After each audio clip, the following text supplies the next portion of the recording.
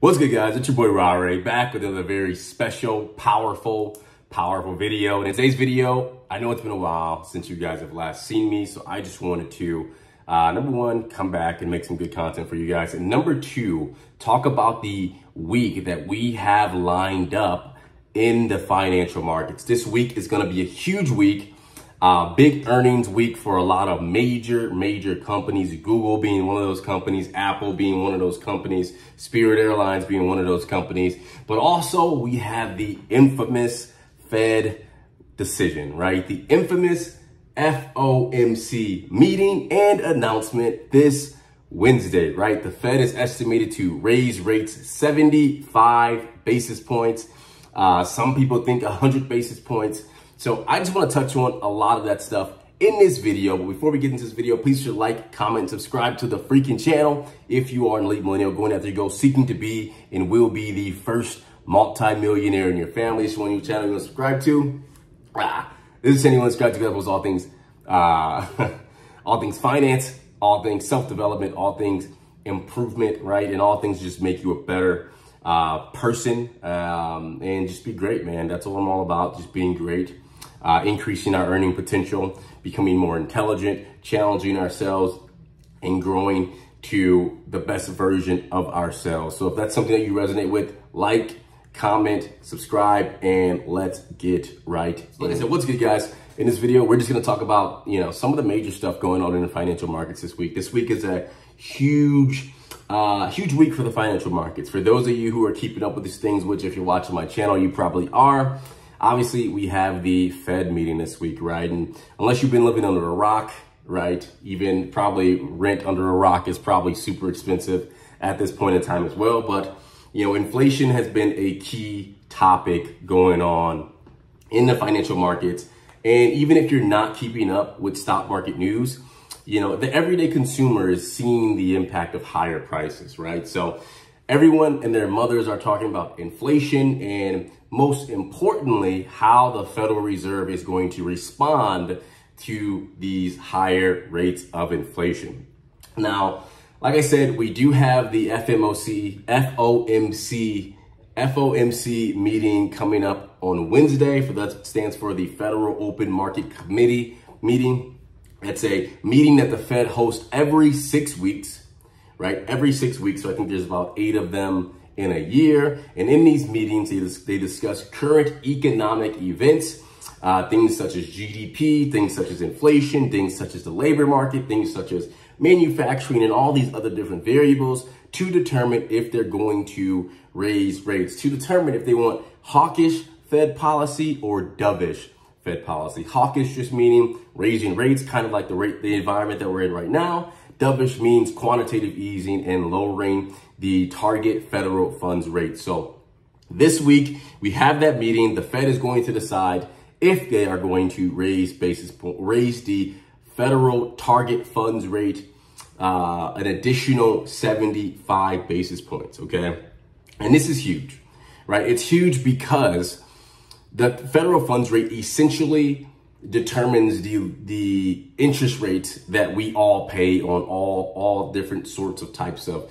things, such as mortgages, credit cards. Anything that has an interest rate associated with it is typically a byproduct of the federal funds rate, right? It's the benchmark rate. And as the Fed begins to raise that rate, mortgages get more expensive. Any variable rate loans become more expensive once they hit that fluctuating period, right? Where the rate's going to adjust based on whatever the reference rate is at the time, right? So generally speaking, what we like to say in finance is as the Fed raises rates, the cost of capital gets more expensive. The cost of borrowing gets more expensive. Now, the whole theology behind this is essentially that if the Fed raises rates, it then makes the cost of capital more expensive. It then limits the discretionary income of consumers.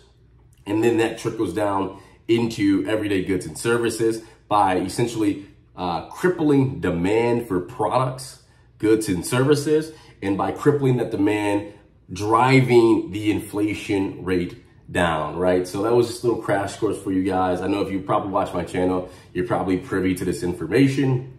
So enough about that. So anyway, we have the Fed meeting this week. We also have the consumer confidence data coming out this week.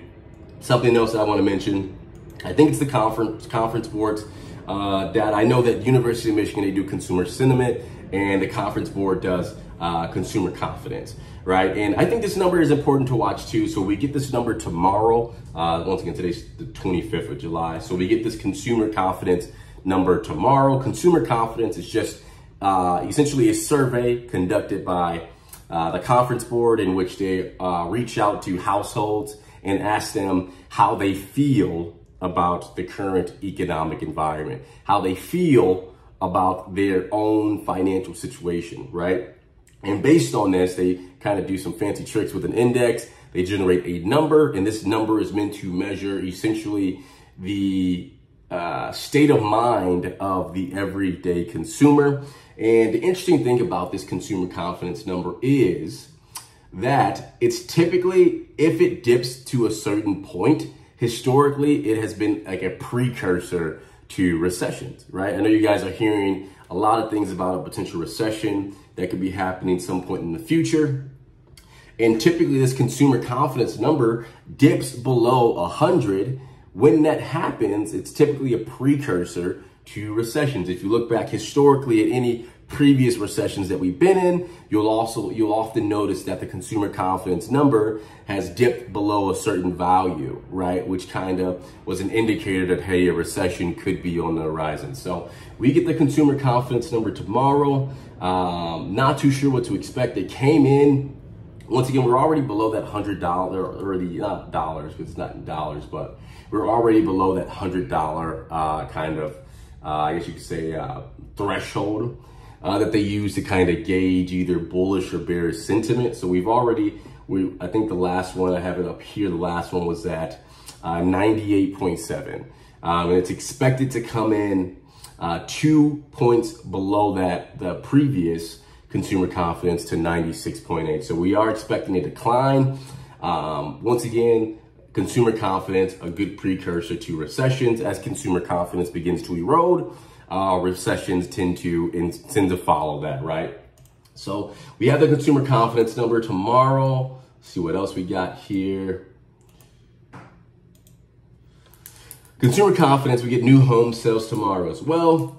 The big thing is just the Fed meeting, right? Like I said, everyone's anticipating a 75 basis point rate hike. If they come in at 100 basis points, I think it's going to shock the markets, quite frankly. And I think, recently the Bank of Canada increased by 100 basis points. That was like the first time since, decades that they've raised rates. So, I mean, for me, I look at that and I'm like, well, I hope, did the Bank of Canada kind of set the stage for the U.S. or the U.S. Fed to take the same path? Once again, I don't think so, but I think there is a probability that we could get a 100 basis point rate hike, especially because the last inflation data that we got came in at like 9.1%, which once again created new highs since 1982. It seems like every time we get this number, there are new highs being created, but we'll see. Once again, the data comes out on Wednesday, so keep an eye on that and keep an eye out on how that affects your portfolio. Something else I want to mention on this video before we get out of here, we'll keep this nice and short. It is earnings season, right? We are in the, we just witnessed the, what is it? March, April, May, June. We just witnessed the end of Q2. So I got to count that shit in my head. We just entered the end of Q2. Every time the quarter ends, it's earnings season, right? So we have a lot of earnings coming out this week. Alphabet is expected to report earnings tomorrow. That's Google, for those of you who don't know. We also have Apple earnings on Thursday. We have Spirit Airlines, which they've been going through a lot of acquisition talks with JetBlue. The airlines have been kind of, I haven't really kept an eye on their performance lately, but obviously with things reopening, people beginning to travel more. I just got back from a trip from Europe. So the airlines are fucking terrible. But with demand beginning to ramp back up for airlines, I imagine it has a positive impact on their revenue. I believe Delta just announced earnings a few days ago. Not too sure what the results were on that, but I'd be curious. I imagine it was relatively positive from a revenue perspective, at least from where it was a year ago. So we have Google this week, Google tomorrow. We have Apple on Thursday. Anybody else worth mentioning? Let's see here. Anybody else worth mentioning? We have Chipotle coming up this week as well. That's going to be tomorrow after market close. Anyway, I encourage you guys, keep an eye on earnings season, right? Corporate profits is a huge indicator of economic performance. Typically, when corporate profits begin to deteriorate, it's a sign of worse things to come. So I think it's important to keep an eye on earnings season, especially if you have securities in your portfolio that are releasing earnings. For example, Tesla released earnings last week, cruised right after that, positive performance there.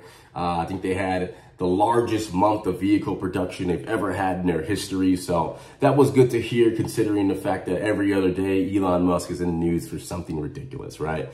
Whether it's Twitter or him banging the wife of some ex-associate who was a CEO of some major company. Crazy stuff, right? So, but anyway, keep an eye on these earnings releases. I'm trying to see who else we have reporting earnings this week. Anybody else worth mentioning?